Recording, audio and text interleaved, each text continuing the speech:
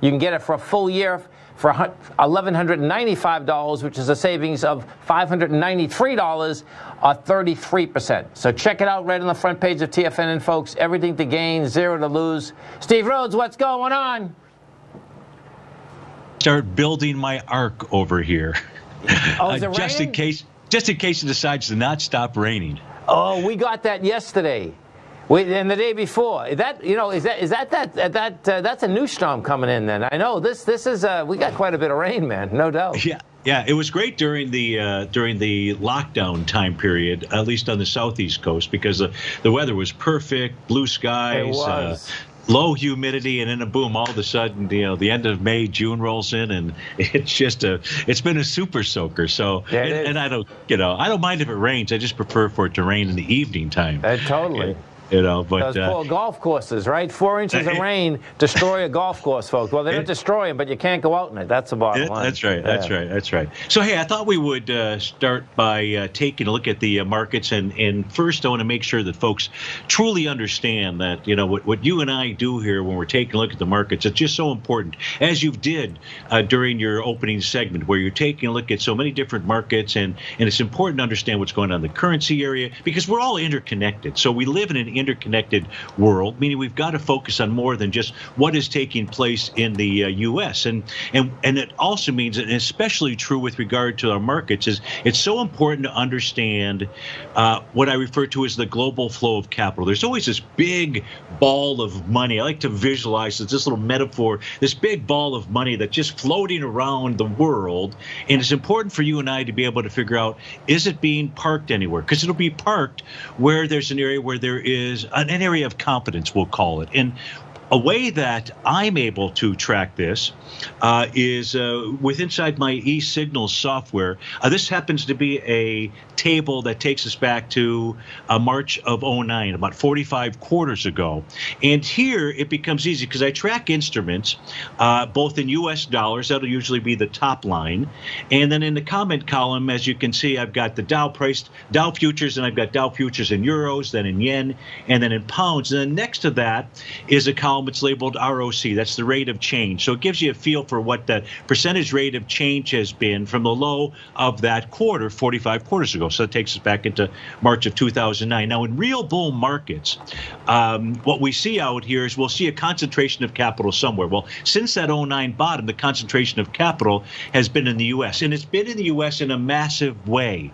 If we take a look at the Dow futures as an example, and this snapshot was probably from about an hour ago, about a 420% rate of change since that March low. Now, if we start taking a look at the DAX or the FTSE or the Shanghai, we'll see a 213% or a 64% or a 23%, or even gold since that time period, a 53% move. But as we take a look at major markets around the globe, it's very easy here to see where that global flow of capital was inside the U.S. In fact, when we take a look at how the Dow has traded in terms of euros, to take into consideration either appreciation or depreciation of these currencies out here, we can see that the Dow had a 500% rate of change in terms of euros. So if you're trading the markets, you're sitting over in Europe, you're taking a look at how the Dow is performing, you've had a bigger winner priced in your local currency, which is the way that you would look at it versus going on in U.S. dollars. And so this is where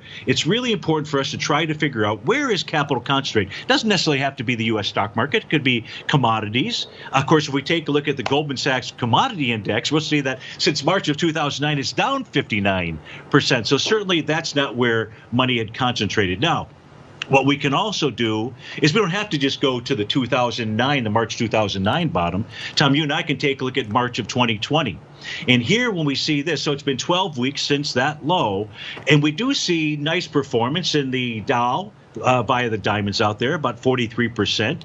Germany's got a 57% move off of the low using the ETF. So here I've got the ETFs, and that way folks that are watching us, they can do this at home on their charts as well. But what this data table is telling me, Tom, is there is no concentration of capital anywhere that instead I take a look at this and say, this is just normal counter-trend rally inside the markets, and this is worldwide. Now, we can also take a look at the chart patterns that are going on worldwide. And you had mentioned the IWM, Russell 2000. Yes. And thanks for doing that, because I hadn't picked up on the fact that it didn't take out its prior highs, which, Tom, is very similar to all of these other major markets out here. There was already problems brewing in Australia, in Canada, in Germany. Even though Germany's had a nice bounce off the bottom, lower left-hand panel, take a look at the descending trend line. In fact, this morning, or as of the close today, price got right up into that trend line. So the German DAX is close to a very key level of resistance out here. But this shows us all of these downtrends that were in place across the globe prior to the COVID-19. Now, the exception here is the Dow. Now, all that makes sense when we took a look at the global flow of capital. Now, earlier I had mentioned that markets are interconnected. So this is a line chart that takes a look at the Dow, the Shanghai, the Nikkei, and the DAX. We can see that markets tend to top and bottom at the same time. So if markets are topping, and if markets are topping right now or whenever they would top, we should see signals across the globe. And if we take a look at the Dow right now, one of the tools that I use is the Tom DeMark 9 count out here. Well, the Dow has completed that pattern, and a top will be in place as long as price doesn't close above whatever the high today will be. So it's got a topping signal. The NDX 100, which led the markets higher on its weekly time frame, is in a TD 9 count pattern. The FTSE completed a TD 9 count top today. The Shanghai has completed a TD 9 count. So to go take a look at all those charts would take a ton of time.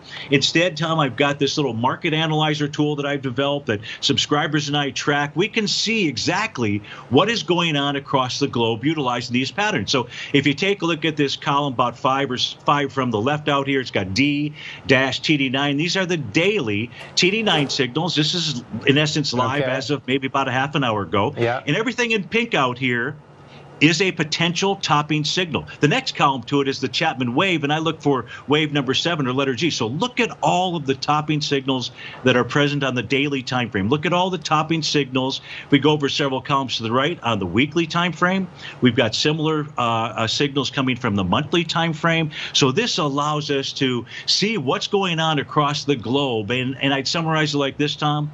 A market top may be just around the corner. And we're talking just over the course of the next couple of days out here. And I can tell you,